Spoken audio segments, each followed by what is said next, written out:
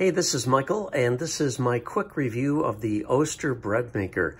Now, I've made about 6 loaves of bread in this machine so far, and I'm just so pleased. It's just super easy to make this, especially coming from a sourdough bread background, which takes basically all day to make a few loaves of bread. This takes just a few minutes of preparation, and then the rest is just automatically done by the bread maker. So actually today I'm making the French countryside bread. It's a 2-pound loaf, and I have just followed these directions. And basically, in a nutshell, you put the liquids in this first, and then you put your dry ingredients on top. I usually, in this recipe, I've actually added 1 cup of whole wheat flour and 3 cups of bread flour.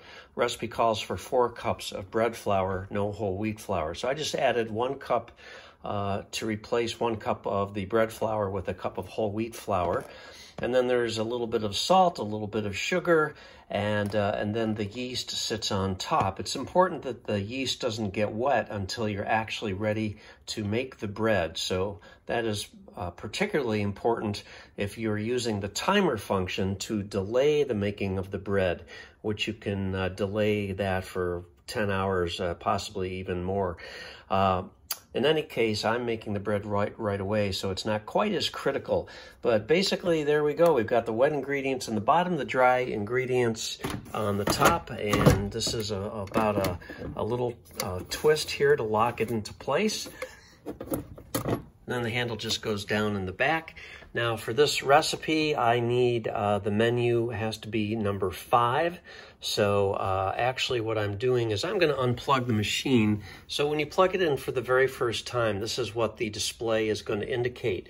The menu button is used to select the menu that the recipe you are making requires. So in this case, it's French. The French bread that I'm making is a number 5 menu choice. So I'm gonna just click this until it says 5.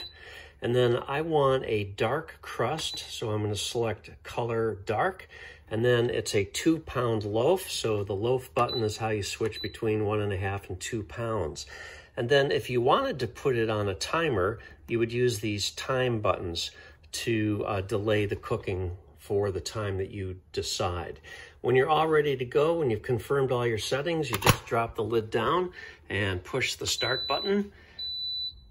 And basically what this is telling me is it is hot. So it's not gonna let me start the cooking process just yet because I had just finished making a loaf of bread, which is over here. And so I just have to wait till this cools down before I can start the next loaf. But when I'm ready, when this finally does cool down, just push that start button and it'll start mixing the flour together, and it just goes through its program, and 3 hours and 50 minutes later, you've got a fresh loaf of bread. All right, it's been about 20 minutes. The machine has now cooled down enough. So again, I've got my water, I've got my oil, I've got all my wet ingredients below all the dry ingredients, and I am ready to push this start button. And there we go. So it's just gonna mix the dough, just gonna slowly pulse like this for a few minutes, and then it'll eventually form a dough ball, and then it gets kneaded. And once it's been kneaded for a long enough period of time, it just sits and does a rise. And then it'll do, again, it'll punch it down. It'll do this again and get it into a ball and really knead it again. And it just does that process until it starts to bake. And then 3 hours and 50 minutes later, you've got a nice fresh loaf of bread.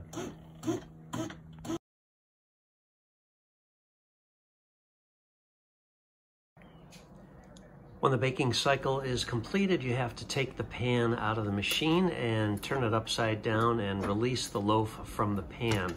Obviously, the pan will be very hot. And then you will also discover that the paddle that mixes everything will be baked inside the loaf, and you do have to remove that eventually using the little metal hook that is included with the bread maker. So that's it. I really like this bread maker. It's very easy to use. You can do other things with this as well. You can even make yogurt in this, and there's a few recipes for doing other things than bread. So I give it my thumbs up. I really do like it. This little compartment up here, if you want to make a bread that the recipe calls for raisins or some sort of nuts or whatever, you would put those in here, and then at a certain point in the cycle, this little bottom will drop down and allow those ingredients to be integrated into the dough.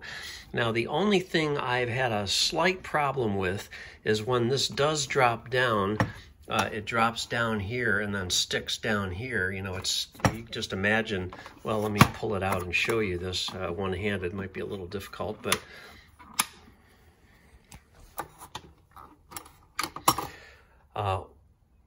when this drops down like this, it hangs down. And what I have found is that if your yeast is really super effective and the dough is rising a lot, you actually may find that this gets stuck in the dough. And that actually happened with the very first loaf of bread that I made. It caused the dough actually to deflate because it sort of punctured the dough. And it was still an edible loaf, but it's just the first couple inches of it looked kind of weird. And I did take a picture of that I'll show you here. But that is about the only thing that I've had an issue with. And consequently, I put too much yeast in that first recipe. I used an entire package of active dry yeast, and I didn't even measure it, but when I actually measured it, I found out that there's quite a bit of yeast left over because this particular recipe only calls for 1 3/4 teaspoons of dry yeast. Some of the recipes call for less yeast. It just depends on the recipe. But if your bread is rising too high, it's probably because you put in too much yeast. In any case, that was just a minor little issue. It hasn't happened since I've modified my recipe. Actually, I've just decided to follow the recipe instead of winging it like I did the very first time. It's a great little machine. I like it a lot. If you have any questions, leave me a comment. I'll answer it if I can. Otherwise, thanks for watching and happy bread making.